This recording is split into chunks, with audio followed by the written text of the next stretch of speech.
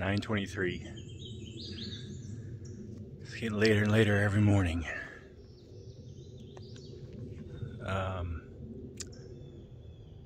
15 miles, 4 days in a row, and then 4 miles into Damascus. I think that's my plan, but we'll see.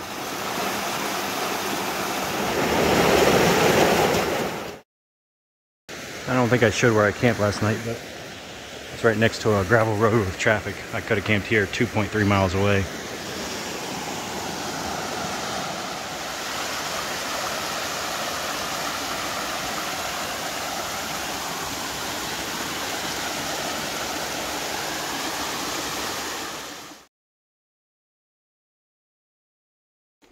All right, I found the ultimate fixer-upper.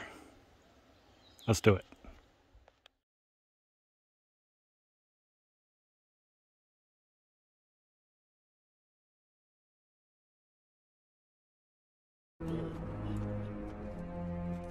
The way is shut. It was made by those who are dead, and the dead keep it. The way is shut.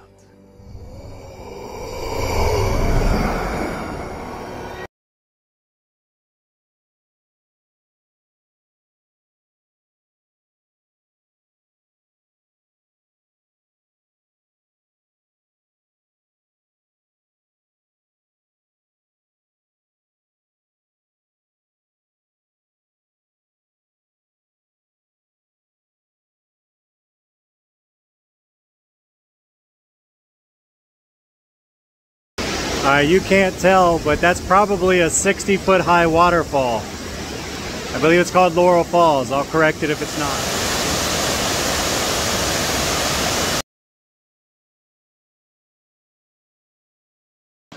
Well, this is definitely by far the best campsite that I've come across on the whole trail. I just took a full bath. No soap, of course, but I was in the water for probably 20 minutes. My feet are freezing, but that's all right. I like to soak my feet at the end of the day, which I haven't had a chance to until today. This is the last stop on the Laurel Fork. Pretty good day. I probably could have hiked another 5 miles, and I think I'm at 16 and a half or something like that for the day. I'll put the real number in. Let's see, I finally ran into the other thru hikers. I don't know if I mentioned that, but I guess everybody got off trail for trail days or whatever up in Damascus, and now they came back. So I'm running into all kinds of people. Saw some people, Old Mountain Goat and Ray, who were in the video where I was headed down to Fontana Village, or Fontana Hilton. What else? The other thing I wanted to mention was I was doing a hyperlapse of me coming through the gorge where it looks like you're walking on the side of the cliff, basically, and forgot to hit record, and I discovered it about 30 steps past the end of that thing. So I went through it like no trekking poles, camera in my right, or trekking poles in my left hand, camera in my right hand, trying not to fall in, and then realized I didn't record it all. So I just didn't bother. Didn't go back and take a picture or anything.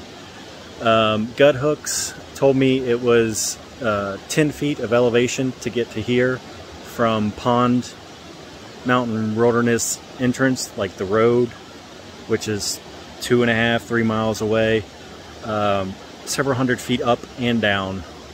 So I don't know what's going on with that, but I can't plan a day if Gut Hooks tells me that my overall elevation gain is 1,000 feet over 13 miles, 15 miles, whatever.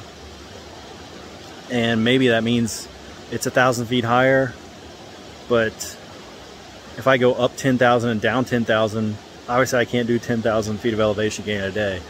So if anybody's watching this and has any idea if I screwed up a setting on Gut Hooks, I can't figure it out. So if you can tell me, please tell me in the comments, because it's really pissing me off. That was the second most usable function of it, and I swear it was working before.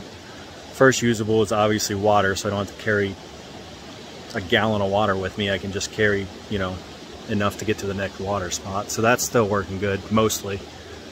I think that's about it. It was a good day. I feel good, feel great after that bath. I was gonna pull off and go to Boots Off Hostel or something to get a shower.